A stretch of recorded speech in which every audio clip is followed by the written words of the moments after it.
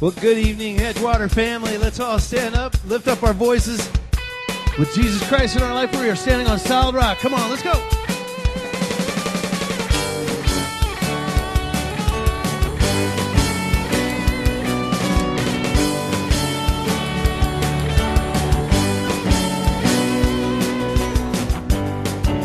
Standing on your promise, hidden in Jesus, hope of glory, living inside my life, in my life. Holding to your mercy, seeing what you see, hope of glory, living inside my life. In my life, yeah, I will stand on a solid rock. I believe it will feel all night. Word of God, come and fill my thoughts. I am yours, take control. I will stand on a solid rock. I believe it will feel all night. Word of God, come and fill my thoughts. I am yours, take control. Come on now.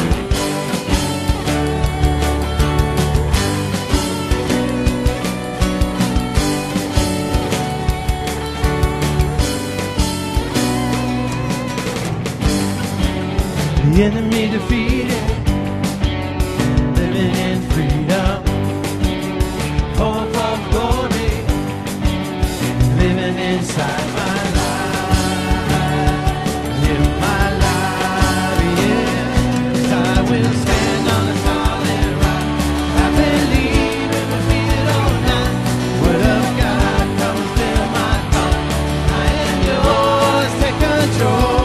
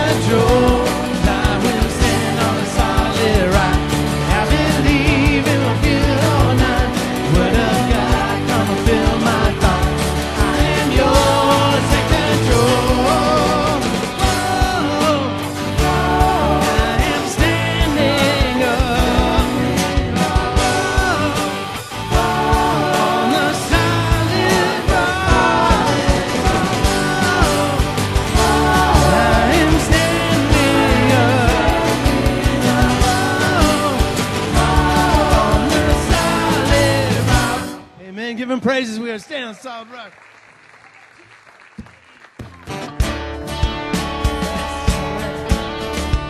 Our God saves, amen, church. In the name of the Father, in the name of the Son, in the name of the Spirit, Lord, we've come, we're gathered together, lift up your name. Call on our Savior, fall on your grace, yeah.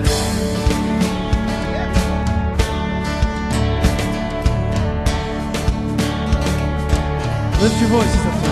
In the name of the Father, in the name of the Son, in the name of the Spirit, Lord, we gathered together, lift up your name, call on our Savior, fall on your grace. Hear the joyful sound of our offering as your saints bow down, as your people sing. We will rise with you, lifted on your wings, and the world will see that our God said, our God said, there is hope in your name. Yeah.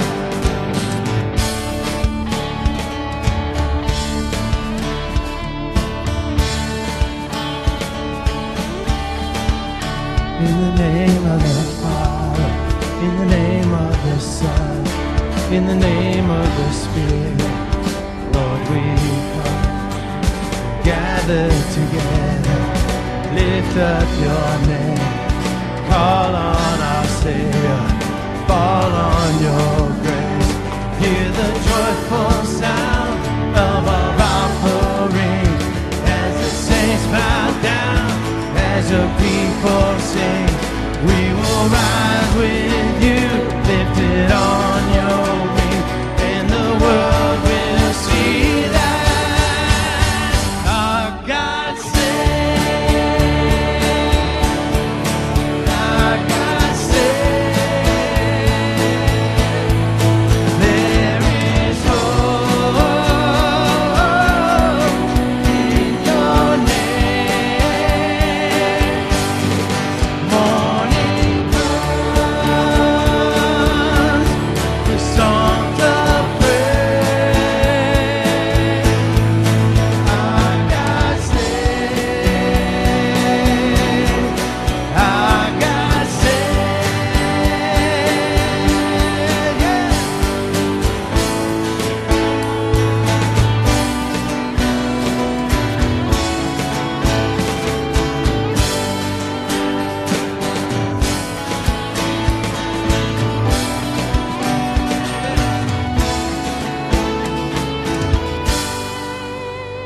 Hear the joyful sound of our offering as your saints bow down, as your people sing.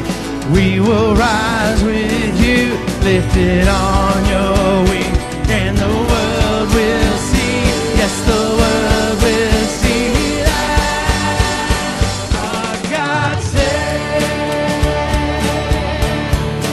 our God said, there is hope in your name. Morning turn to songs of praise. Our God said, our God said, our God said. Amen. Amen. Amen. Turn to your neighbor and give him a great Edgewater welcome this evening. Tell him you're so glad to see him here.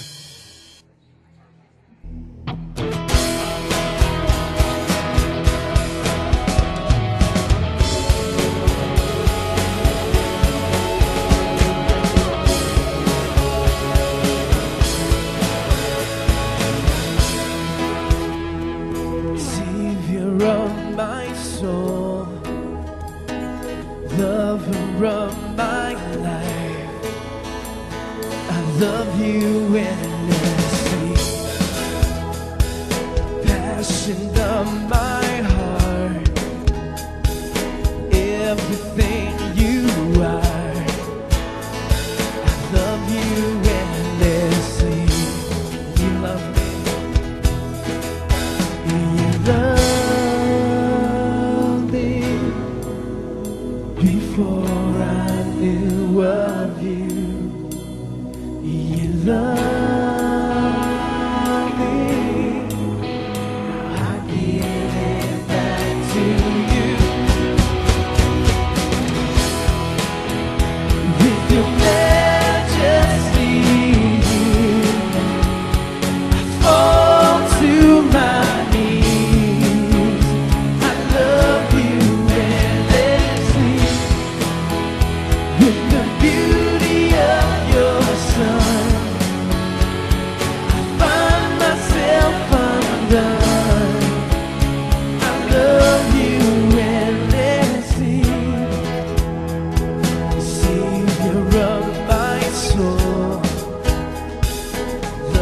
lover of my life.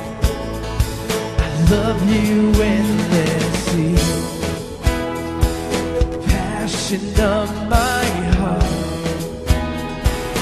Everything you are. Love you endlessly. You love me before I knew of you. You love me. Now I give it back to you. With your majesty, I fall to my knees. I love you endlessly.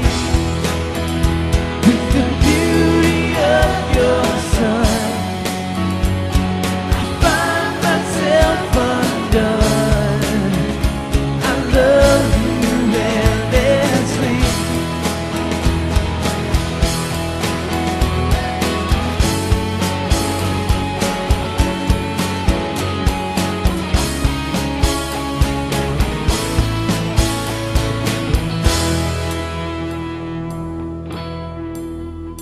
You loved me before I knew of you. Lord, you loved us. You loved me. Now I give it back to you. Lord, you loved me. You loved me before I knew of you. Love me. Now I give it back to you. With your majesty, I fall to my knees. I love you endlessly. With the beauty of your son, I find myself undone. I love you endlessly. With your majesty here, I fall to my knees. I love you endlessly. With the beauty of your son, I find myself undone. I love you endlessly. You may be seated.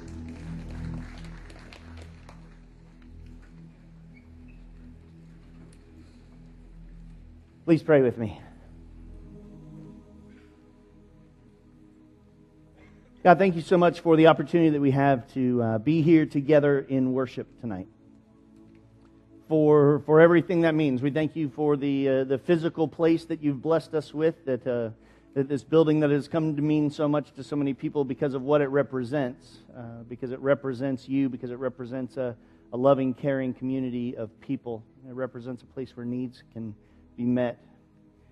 God, we thank you for the opportunity to gather here to worship you, because you are the one who is worthy of our worship. You are the one who is worthy of our praise. The one around whom we can build our lives. God, help us to not just kind of sprinkle a little bit of you in a few different areas of our life, but instead to allow you, God, to be the foundation for all of it, to be involved in every aspect, to be at the center of it.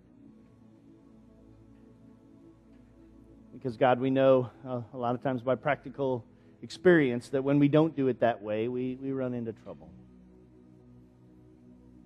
Because, God, you created us, you love us, you have a plan for our lives, you know what's best for us, and you want what's best for us.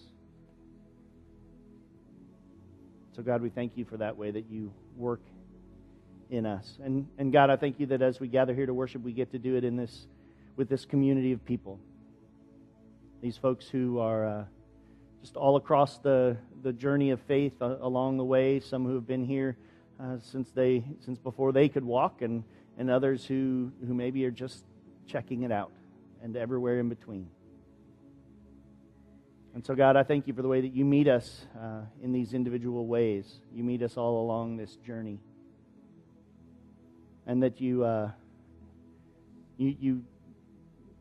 allow us to come into this time of worship just the way we are. We don't have to clean ourselves up. We don't have to have every problem in our life taken care of before we can come to you. But God, you love us too much to let us stay that way. That you give us the opportunity, that you call us to move into kind of a new reality, a new way to experience life, a new sense of power and love and forgiveness in our lives. So God, I pray that you'll continue to help us to step out more and more to experience your fullness in every area of our life. That we can truly live this blessed life that comes in recognizing what you've done for us, that comes in receiving what you give us with an open hand and reflecting it to the people around us, that comes from the total and complete giving of our hearts to you to be used in your service to other people.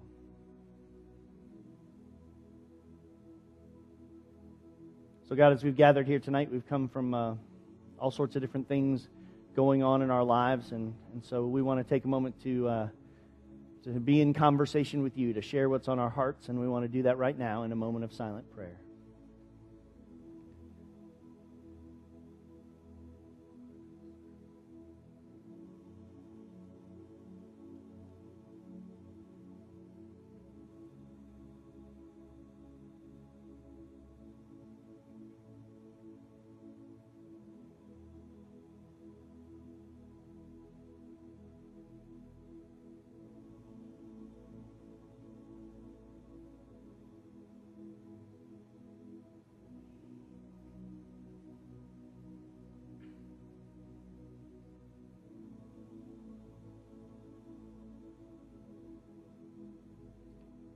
God, thank you so much for hearing our prayers, for allowing us to be able to come and bring our hearts to you, whatever it is that's going on, and that we have the opportunity to hear from you through the music, through the message, through the times of quiet, even through the voices of those around us. God, help us to recognize and remember how much you do love us. That even before we knew you, you loved us. You sent your son Jesus to come and live a life as an example for us. He came to die on the cross for our sins so we could be restored in relationship with you. And so, God, help us then to build some of these Christ-like characteristics into our life. Help us to grow, to get to know you better and better. And one of the ways that we do that is through these times of prayer. And we want to do that corporately now as a group together. As together we pray the prayer that Jesus taught his disciples to pray by praying, Our Father, who art in heaven, hallowed be thy name. Thy kingdom come, thy will be done, on earth as it is in heaven. Give us this day our daily bread, and forgive us our trespasses, as we forgive those who trespass against us. And lead us not into temptation, but deliver us from evil.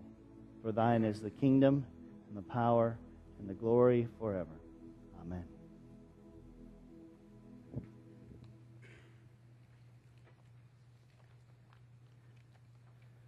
Well, it's so good to see all of you gathered here tonight. Thank you so much for coming. My name is Dan Prine. I'm the pastor here at Edgewater, and just so glad that you're here. And if this is your first time here tonight, thank you so much for coming. We are so glad that you're here.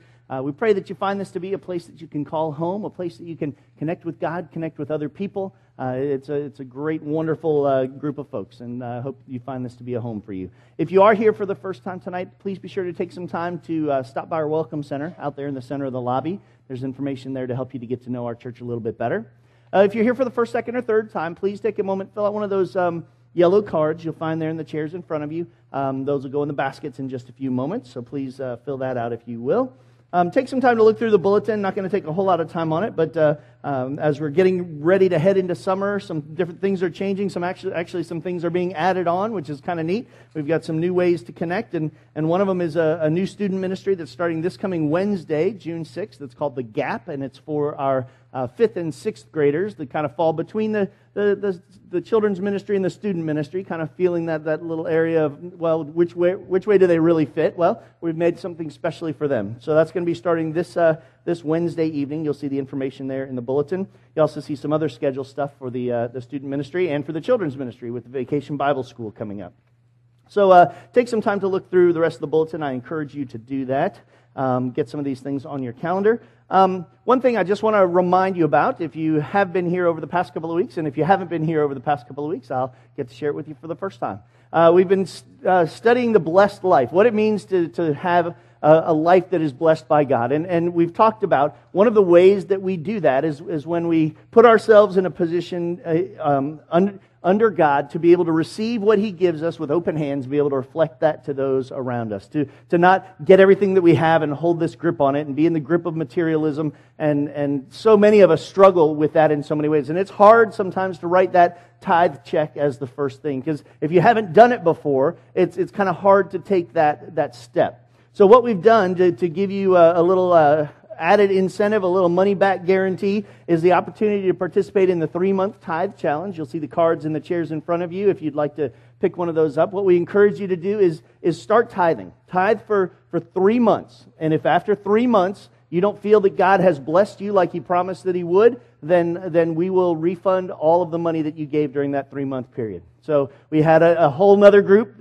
jump in last week, so we're really excited about that. We're going to keep these cards in the chairs, so if maybe you're still taking some time to think about it, working out the numbers, or maybe this is the first time you've heard of it, take this out, and if you want to cut off the top half, take the top half with you, and leave the bottom half here, place it in the offering basket when it comes by. I encourage you to jump on board with that, because I promise you will not regret it. So please be sure to take note of that. Well, along those lines, the ushers are ready to come through with the baskets. This is the time that we want to bring our tithes and offerings to God as a way of saying thank you to Him, as a way of acknowledging that everything that we have, everything that we are, belongs to Him. So, and we get a chance to manage it and give back to Him a portion of what He's given to us in the first place. So I'm going to ask the ushers now to please come forward to receive the offering this evening.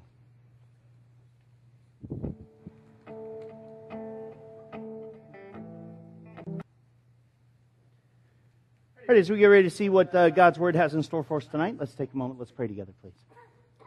God, thank you so much for this time together this evening. I pray that you will give me the words to say that you want me to say, that you will help us to hear what you want us to hear. You will give us the courage and the strength to act on it. In Jesus' name, amen.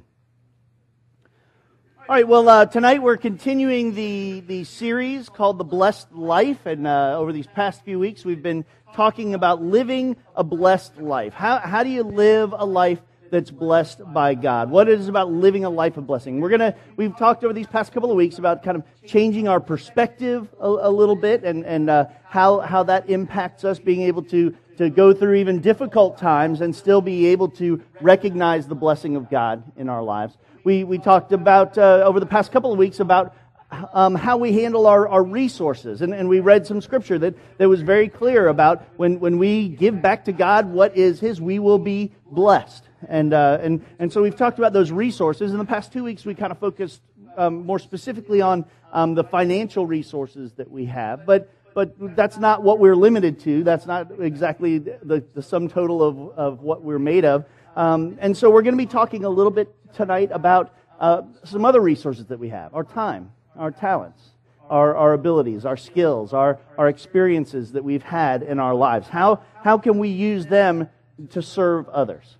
So we're going to be talking about serving God, developing this heart of serving. So what we're going to do is we're going to kind of stay in a just a certain area of Scripture that maybe watching that video maybe brought that story to mind a little bit. It's in John chapter 13. If you have your Bibles with you, or if you have it on your phone or whatever, turn the volume off and then bring it up. And if you want to follow along with us here, but we're gonna look at this John chapter 13 now. This is a moment in Jesus' life where He was with his disciples. Okay, these were the people that he had walked with for 3 years up to that point. And this was a very significant time. This was a time, some big things were going to be happening right after this time of gathering with his disciples. He knew it, the disciples didn't. And some of the things that happened after this time with his disciples ended up changing the world.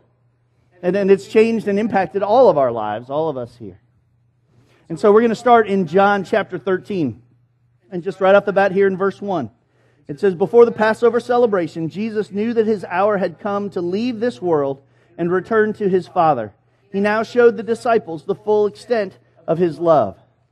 Okay, now we're going to skip down a second. We're going to look at verses 4 through 8 here. The disciples had gathered now, and it says, so he got up from the table, took off his robe, wrapped a towel around his waist, and poured water into a basin. Then he began to wash the disciples' feet and to wipe them with the towel he had around him. When he came to Simon Peter, Peter said to him, Lord, why are you going to wash my feet? Jesus replied, you don't understand now why I'm doing it. Someday you will. No, Peter protested, you will never wash my feet. Peter couldn't understand why Jesus was doing this. That this act that was normally reserved for a servant, someone of a lower station in life. And now, so he said, I'm not going to let you do that. But then Jesus continued on, and he kind of answered what Peter said in verse 8, where he said, Jesus replied, but if I don't wash you, you won't belong to me. So almost immediately, Peter changed his tune and said, okay, fine. Then go right ahead. Let's do this. He wanted to be a part of it. And then Jesus kind of took some time to explain a little bit about what was happening down in verse 12. Where it says, after washing their feet, he put on his robe again and sat down and asked, do you understand what I was doing? You call me teacher and Lord, and you're right, because it's true. And since I, the Lord and teacher, have washed your feet, you ought to wash each other's feet. I've given you an example to follow. Do as I have done to you. How true it is that a servant is not greater than the master, nor are messengers more important than the one who sends them. And then here's the key in this next verse right here in verse 17. It says, you know these things, now do them. That is the path of blessing. So Jesus, right there in that verse, as he kind of sums up this action that kind of shook his disciples a little bit, as he kind of sums this up, what does he say? He talks about the difference between just knowing something and actually taking it and applying it to your life and actually doing it. I like in that video that we saw, it flashed a lot of these things that reminded us of these different commands, these different things that we want to try to incorporate in our lives. And a lot of us probably recognize them, but I think some of them, if we went down through the checklist and said, do I actually do that? Maybe not so much. We know a lot of things, but do we actually do them? There is a difference between knowledge and application of that knowledge. So Jesus was there saying, it's great that you know these things. You're aware of this example. You're aware of this heart to serve. But it's totally going to change. When you live it out, it's going to take you down a completely different path than you're going down now. You start doing these things, and this will be the path to blessing. There are two things that are kind of really interesting about this chapter. The first one is kind of the context around which this is happening. Okay? So at this point, Jesus' disciples, as you can imagine, a bunch of guys hanging out together day after day for 3 years, the relationships go up and down. This was a particular time where the disciples were kind of butting heads a little bit. They were bickering, they were arguing, they were having a hard time getting along. And this was Jesus' team, okay, Jesus' small group here. There was some jealousy, there was some ego, there was some competition involved. Oh, I'm better. Jesus spends more time with me. He talked to me last night after everybody else went to bed. We were in this ultra-high secret level meeting, and you didn't get to go to the meeting. Sorry. You weren't there. So there's this whole kind of jockeying for position among the disciples. And eventually they got kind of upset about it. And so there was some arguing and some bickering. And in the middle of all of this that's happening here in John chapter 13, Jesus walks right kind of into the middle of it. And have you ever been walked into a room and you can just, and it's almost like you're walking into this tension. You can feel the tension in the air because of a discussion or whatever that was going on there. And you kind of feel like just going, wow, okay, what's happening in here? Getting a bad vibe through all of this. Did I miss something? It's almost like Jesus walked right into that kind of room, that kind of experience. Now the thing was, as the disciples were all gathering for this Passover meal, they had kind of all come in. They had this room to themselves. They didn't have the servants. A lot of times what would happen is servants would be there to help wash the feet of people who came in. But the basin and the towel were sitting there right by the door, and every single one of them just walked right past it. They came in the room. They had all walked by it. And so even though it was something cultural to do that, I mean, they had been out walking around all day. They had dirty feet, but there was no one there hosting the meal, and so there was no servant, and so no one had taken the time to do this. And so as they were walking in, they were probably all thinking, well, I'm not going to be the one. And so they're jockeying for this position to try to get to the top, and so no one wants to willingly take that spot at the bottom. They had all walked by this, I'm not going to be the one to, I'm not washing Thomas's feet. Dude, he doubts all the time. I'm not going to do any of that.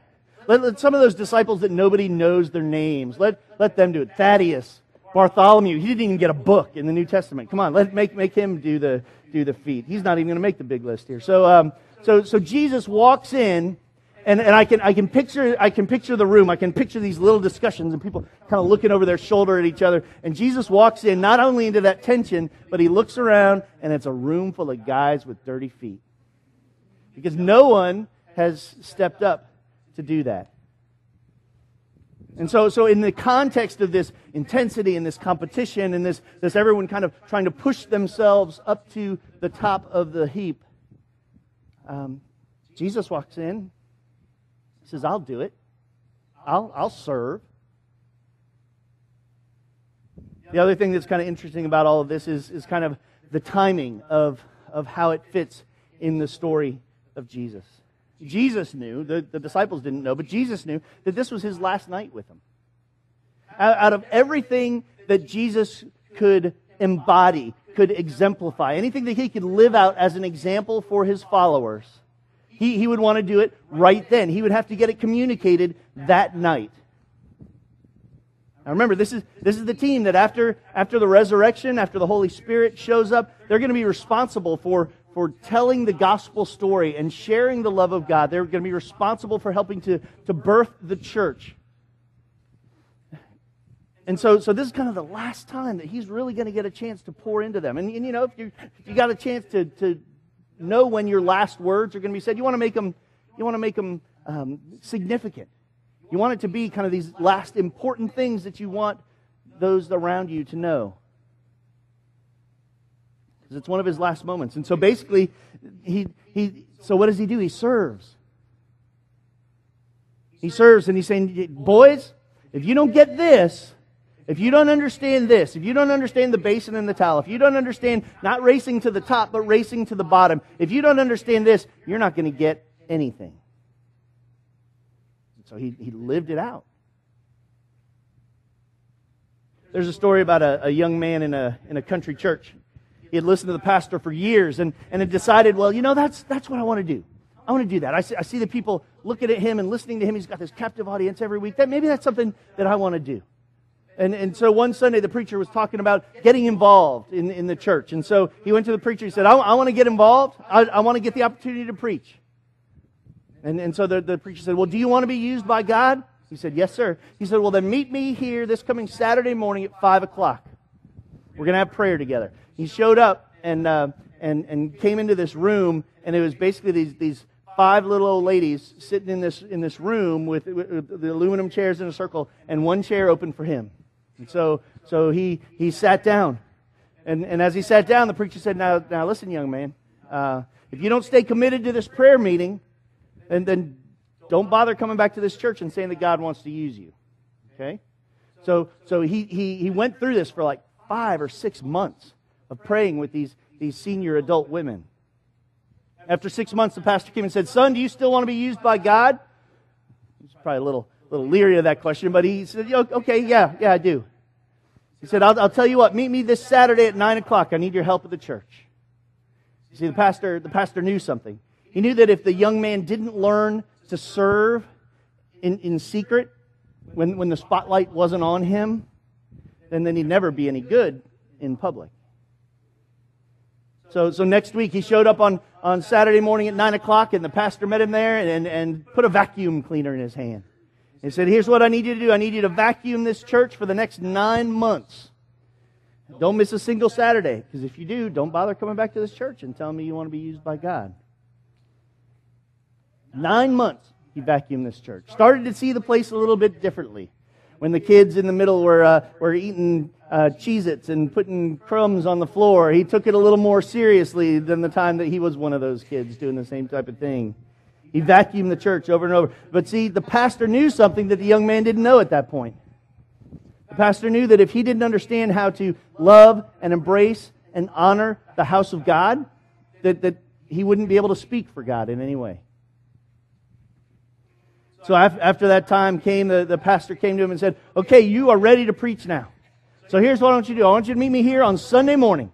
I want you to meet me Sunday morning at 11, and you're going to preach this Sunday, so get ready to preach. Come ready to preach. And so he was fired up. He went out and bought a new suit, showed up at church that Sunday morning, ready to go. The pastor took him around back, and instead of going to the sanctuary, he took him to one of the little back rooms. And as he opened the door, he saw 6 11-year-old boys. And the pastor said, I need you to preach to them for the next 52 weeks. Because if you can't preach for the next 52 weeks to these boys, don't bother coming back to this church saying you want to be used by God. Again, here's what the pastor knew that the young man didn't know. That if he didn't learn to serve who some people would consider insignificant, in the small, in the areas that nobody really knew about, nobody else really wanted to, then how else would he be able to serve anywhere else? That pastor knew about the heart of serving. He knew that ministry and that the cause of Christ goes forward when we develop the heart of serving. He knew that if the young man didn't understand this heart of serving, that he wouldn't live a blessed life. And if he wasn't living a blessed life, how could he be a good husband if he didn't understand the power of serving? How could he be a good father? How could he ever operate in a church, in a Jesus-style leadership, if he didn't understand one of Jesus' most important messages that he had, to serve others? If he didn't have this passion for serving, how could he ever build a church, or even before that, be a volunteer, or be a part of a small group, or help people get connected to the cause of Christ, if he didn't understand that it's all about serving? I want to ask you just a simple question. How is your heart of serving? Is it heart beating for the cause of Christ, right in line with what He wants us to do? That's a question that kind of comes when we look at this John chapter 13. How is your heart to serve? Is it beating for others? Is it beating for the cause of Christ? Because that's what it's all about. Jesus does a few things in this passage. He gives us some characteristics about a heart of serving. The first thing that He did, when it jumps into verse 14, or I'm sorry, back in verse 4, says He got up from the table. Okay? To have a heart for serving, you have to be willing to be involved. You have to be willing to take that step. Jesus got involved. Jesus got up from the table. He didn't stay back. He got up. What do we learn from this?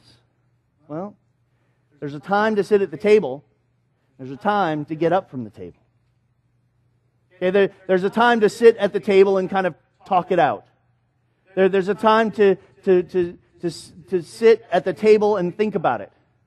There's time to sit right here and learn about it. But there's a time to get up from the table. To take the napkin from around our neck saying, "Feed me," and put it as an apron around our waist and be ready to get up from the table and serve. To get involved with those who are hurting. To get involved with those who are going through tough times. Jesus got up and he got involved. He was willing to get up and put legs to what it was that he was saying. I think God wants us to put legs to the love that we say we have for others. When we express our love, when we say, "Oh, we love you, Port Charlotte, Northport, Punta Gorda, Englewood. We love this area. We love this community." When we say, "We love you, neighborhood." When we say, "We love you, workplace." Are we willing to put our legs into it? To get involved, sometimes even with the hard things, the things that are uncomfortable, with the things that are different from our own experience. Jesus did that. Jesus had the heart of serving. He was willing to get up from the table. So he got up from the table, but then what do you have to do to wash their feet? You don't expect the guy to lift his foot up over his head so Jesus could do it. What did he do? Jesus stooped down. The Bible says that he took that towel, he wrapped it around his waist, he stooped down, he got low, he got down to where their point of need was. It's humility. Jesus humbled himself. I mean, can you imagine God kneeling to, dude, wash your feet? He humbled himself. He was washing the feet of his disciples. He was washing those feet that a few hours from now, they would all run in the other direction away from him. And he knew it. But he also knew that after the cross, and after the resurrection, and after grace and mercy, that those feet that ran away from him would eventually be the feet that carried the gospel of love to the ends of the earth. He saw where they were at that moment, but he saw beyond that. He saw beyond where they were at that moment. That's a characteristic of a great leader. That's a great characteristic to see in a church. A church that sees people not just where they are, that they're not defined by their problem, that they're not just defined by their failure, not just defined by the issue in their lives, but for us to be able to see beyond that, to see who God created them to be, to be able to believe that through the grace and mercy and forgiveness of Jesus Christ, they can go beyond where they are and they can begin to live out their God-anointed dreams in their lives. That they can fully understand that God created them and that He loves them and that He has a plan for their life.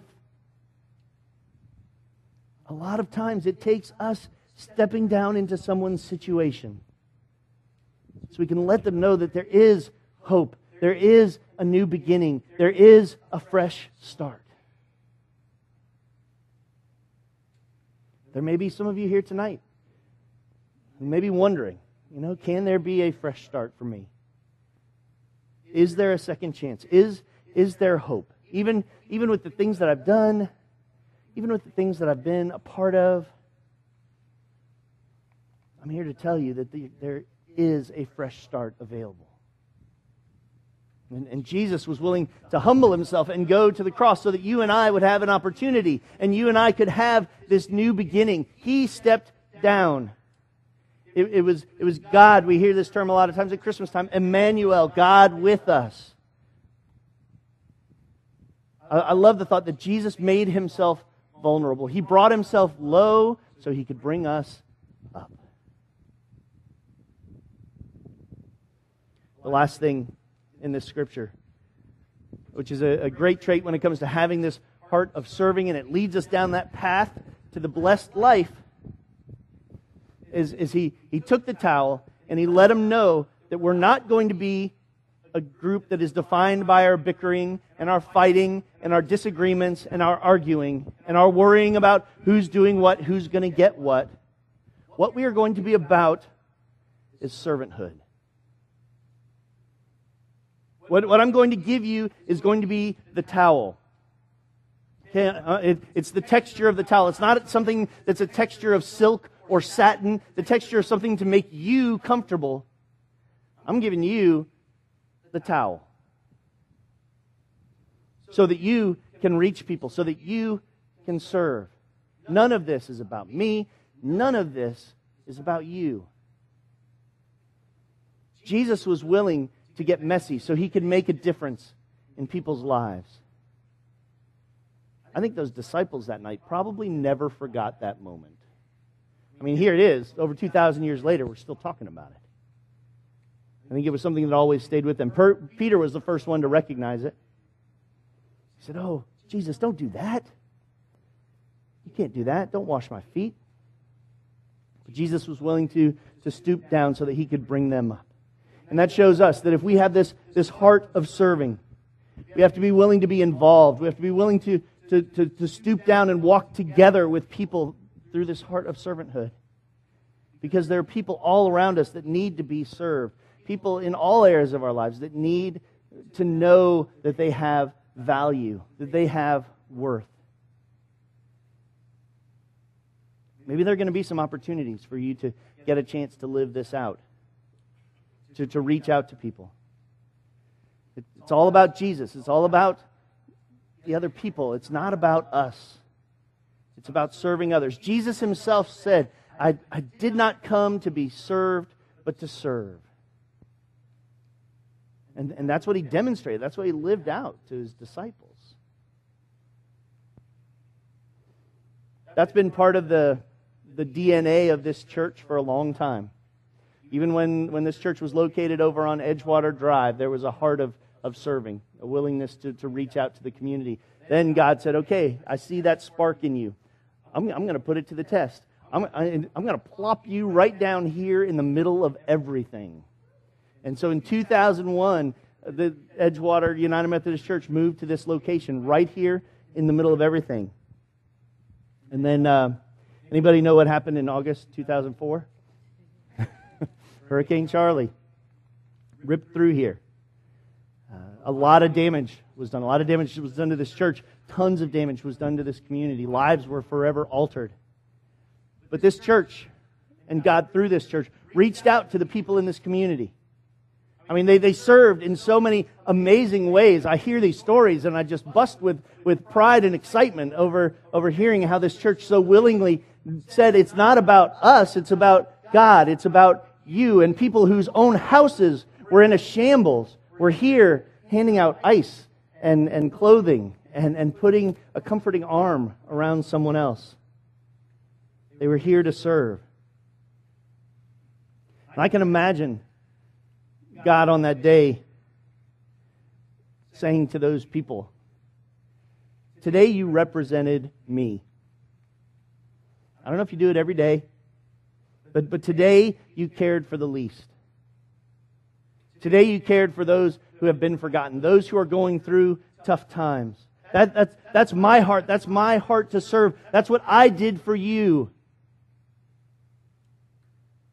And that's what he wants to do in everyone's life.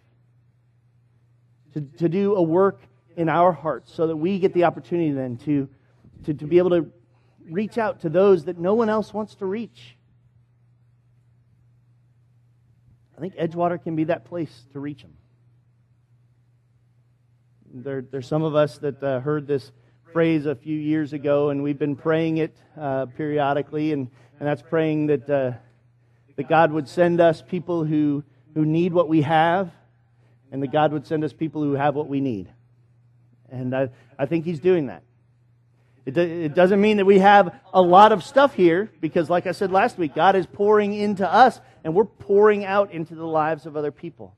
We've kept that flow nice and clear. We don't let it get all clogged up by trying to hang on to things, by trying to make this an ornate place and trying to, the carpet and the walls, and we just look around and we just go, but you know, what's really important?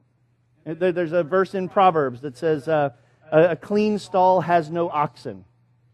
So basically, if you're going to have oxen, you're going to have oxen mess. Okay?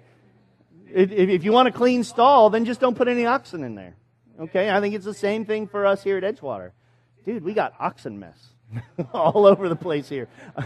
Some of us are oxen mess, you know, and so, but God is working through that. And I think God is putting His hand of blessing upon us because we're willing to do that. And we need to continue to grow in that way. And we need to continue to get as many people involved as we can. And not just serving in areas here at the church, but just serving and reaching out in the community in all sorts of ways. even in just your day-to-day relationships with folks, being willing to put others' needs ahead of your own, so that this heart of serving continues on. One of the things that we're going to do in 2 weeks on Father's Day, we're going to be having a Father's Day weekend. We're going to be having a ministry fair. We're going to be having a time when all the ministries of the church are going to be setting up tables all throughout the hallway and the gathering place and the lobby, and they're going to be all over the place to give you an opportunity. If you're not plugged in anywhere, or if you're looking for maybe a different place to serve that meets who you are, so that God can use the gifts and talents and abilities and experiences that He's given you. And we're going to have those here for you to get an opportunity to ask questions and find things out. And going and talking to someone doesn't mean that you've just signed up for a 10-year term for something. Okay? And go there, try it. If it doesn't fit, go try something else. We've got a lot of stuff. And then there's stuff, like I said, even beyond these walls. So we all need to develop this heart of serving. Because we hear it. We hear a lot of things. I've got a captive audience here for a half hour every week that you get to hear a lot. But hearing it's not enough. What did Jesus say? You got to hear it, then you got to do it. That is the path to blessing. Let's pray. God, we thank you for your heart of service, this heart that pours out to us. God, we want to have a heart to serve. We want to have a heart patterned after you. God, I ask that you would help us to be your hands and your heart and your words. That we'd be willing to get up from the table, put legs to these words that we say. That we would notice what needs to be noticed. That we maybe hear things that other people don't hear. That we'd see what other people don't see. Maybe even about our family, about our community, in our church. God, the path of the blessed life is through serving. And God, you humbled yourself. You stooped down. You took on the towel. You got involved. And God, that's what we want to do as individuals and as a church family. God, I pray for every person here today that you would give us a heart that would be enlarged and expanded to serve others. God, help us to know that it's not about me, myself, and I, but that it's all about you and that it's all about others. And that's when we get the opportunity to live this blessed life. Give us a heart to serve the cause of Jesus Christ every day of our lives. We thank you and we ask this in Jesus' name. Amen.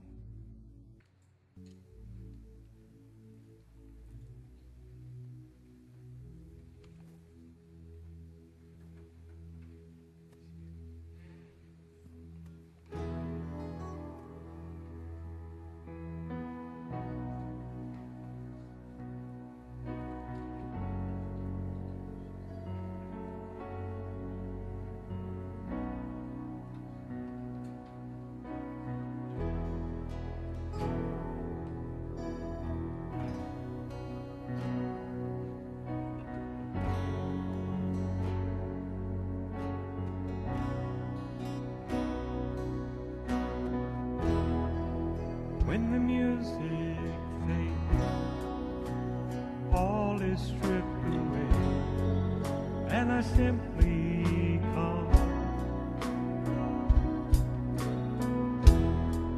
longing just to bring something that's of worth that would bless your heart. I bring you more than a song, for a song in itself, it's not what you have required.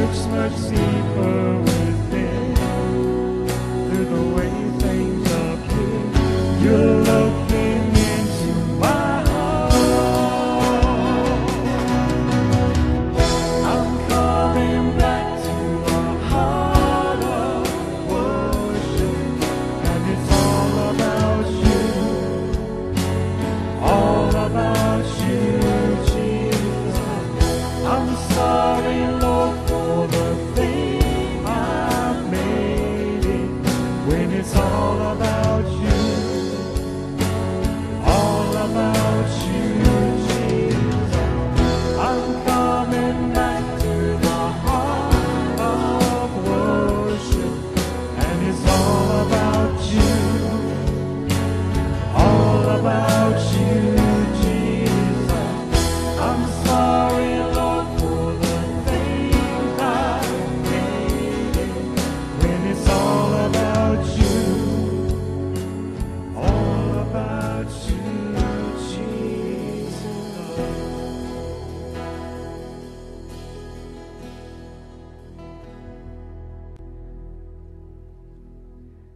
I know sometimes when we talk about putting the needs of other folks in front of ours,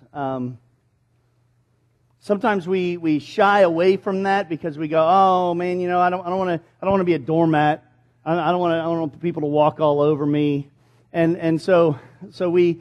But the thing is that we're so far over here as just people in general, as far as looking at our own needs, that we've got a long way before we swing all the way over to being just totally a doormat. So we could all stand to swing even just a little bit further this way. I want to encourage you to maybe take some steps this week to value the other, whether you know them or not, whether, dare I say, whether you like them or not. Value the other. And show that value. Don't just go, I value that person. But to do something about it. Put some legs to it. Do something. Even as something as simple as holding a door for someone. Letting someone else have the parking space. Let someone get in front of you in line at the grocery store. Helping someone out with a project at work. Bringing your neighbor's garbage cans up to their garage door. Just something. Do something this week to take that step beyond where you normally go. To serve, because serving others and putting other people's needs before your own doesn't make you weak. To me, it takes a strong person to do that. Because to me, it's easy. It's easy for me to be selfish. It's easy for me to walk that path where it's all about me. But you know, the more I think about it, the more I pray about it, the more I read about it, I don't want to walk that path. I want to walk the path to blessing. I want to walk that path that involves giving to others, serving others, loving others. And I just want to encourage you to join me on that journey. So as we close our time tonight, let's stand up. Let's sing together.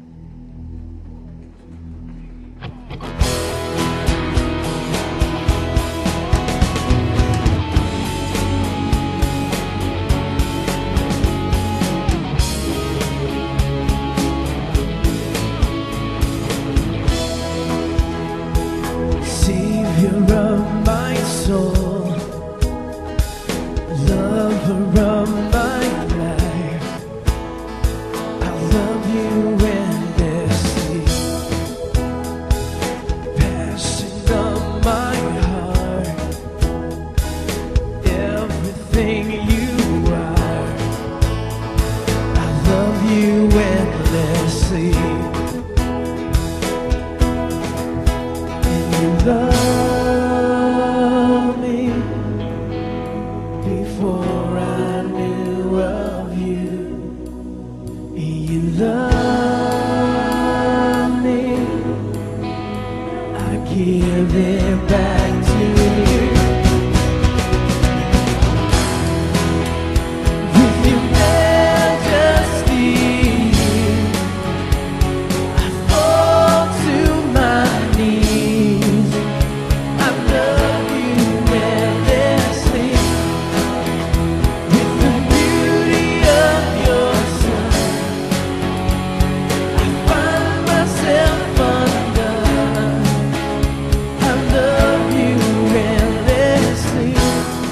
Bless you. Have a wonderful week. We'll see you next Saturday.